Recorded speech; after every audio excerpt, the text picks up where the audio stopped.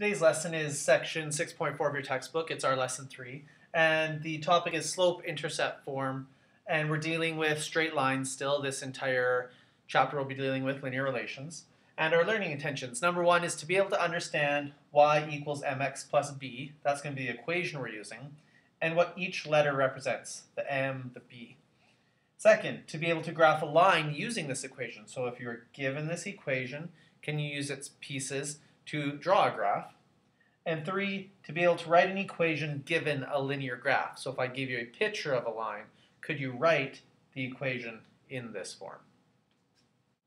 Before I start looking at some of the equation points and values, what I'm going to do is first make sure you understand what an equation is, because I think this is where the breakdown happens for some students. An equation is just an algebraic form of a graph.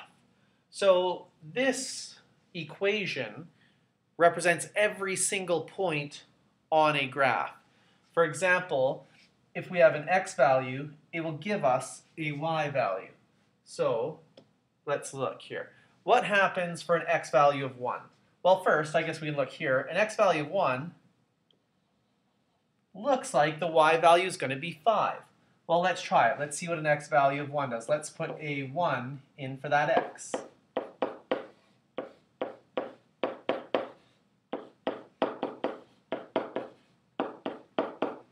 So when x is 1, y is 5. So I got the coordinate. Coordinates are always alphabetical order, so x then y. The coordinate 1, 5 is on my line. And you can see that's what I predicted. At 1, x, it hits y of 5. Let's try another one. I'll rewrite the equation first. Let's see if x is negative 2, what we get. So if x is negative 2, so I change my x into negative 2.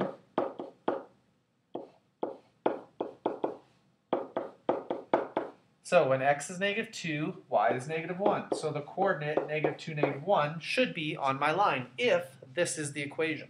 So let's see if x is negative 2, y is, in fact, negative 1. There's my coordinate, negative 2, negative 1. So again, what an equation does is an equation represents every point on a line. You plug in any value of x or any value of y, and it will tell you what the other letter is. Our first learning intention involved looking at y equals mx plus b, which is our slope-intercept form, and figuring out what all the pieces are. And so let's look at this. First of all, y and x, all that means is that we're dealing with an x, y grid. We're going to have coordinates that go on the grid. So the x and y, they're just sort of placeholders for the rest of the equation right now. The important parts for graphing a line are m and b. M, if you remember before, we looked at our slope formula in an earlier lesson. Well, m is slope.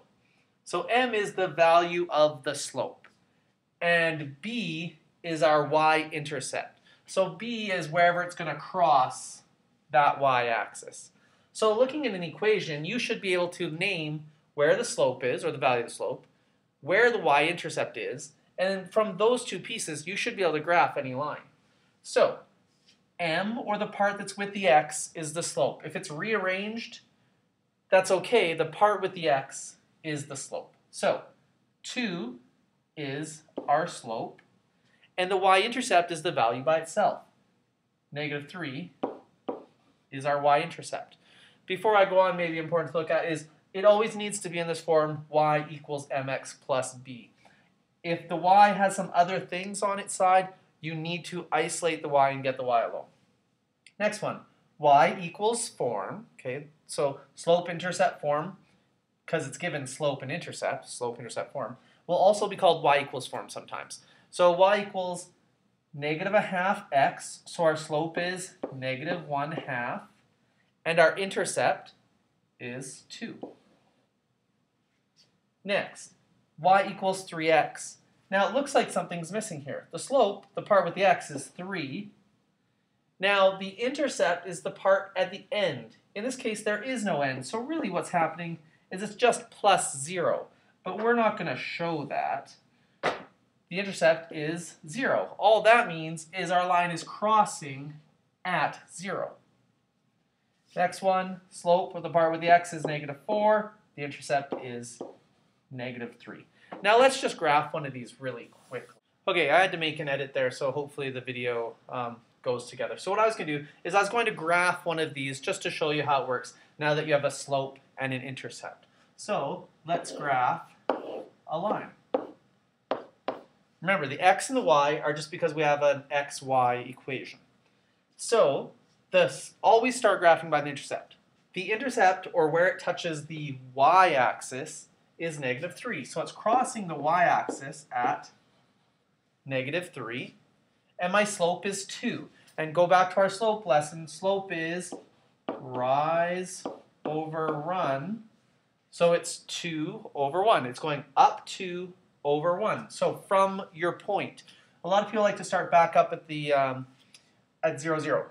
Don't. You have to always start from your y-intercept. So it's going rise 2, run 1. So from this point, it goes up 2 over 1. It goes up 2 over 1. Up 2 over 1. And you will get your line. Let's look at another one.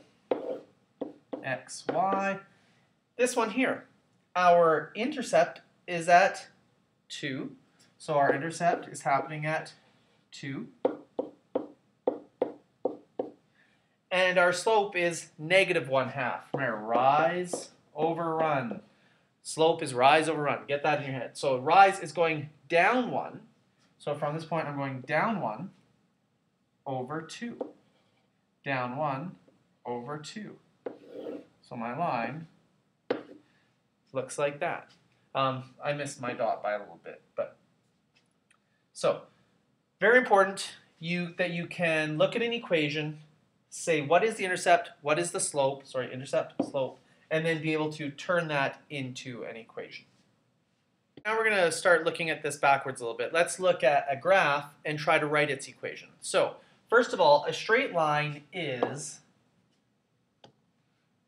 y equals mx plus b. So to write this equation, I need to know what is the slope of my line, slope, and what is the y-intercept, or where does it touch the y-axis. It doesn't like drawing there for some reason, don't know. So in order to graph a line or write an equation, I need a slope and a y-intercept. So what's the y-intercept of this line? Where does it touch the y-axis? Well, here's my y-axis on the line it doesn't want to draw. It is crossing here, which is at 2. So my y-intercept is 2. Now my slope. Slope goes, you need to find any 2 points. So I have a point here, here, here. I'm just looking for the points where it crosses through really nicely, right through the perfect corners. And slope is always rise over run. And remember, when we read left to right, if it's going left to right, down, that's negative slope. So this one is going, let's see, it's going down 1 over 3. Down 1 over 3. So our slope for rise over run is -1/3. So to write an equation, I need an intercept, 2, a slope, -1/3, and then we can just plug it in. Y equals -1/3 x plus 2, or you may also see this, instead of the 1/3, they may also have it written as -x over 3 plus 2. These are the same thing. The x gets multiplied into the top, and you have your -x. So this is the equation to this line. Let's look at another one. I'll go from here through that point. Okay, so I don't know why it's not showing up in green. Having a little trouble today. So for this equation, I've got y equals mx plus b.